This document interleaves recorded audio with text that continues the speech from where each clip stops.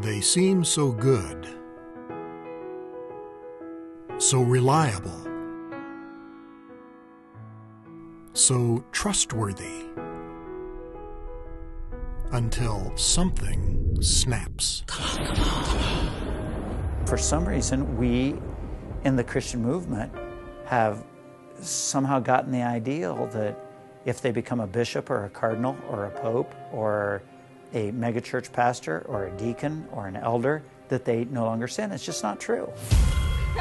It brings down people and organizations, relationships and marriages, the common person and the high and mighty.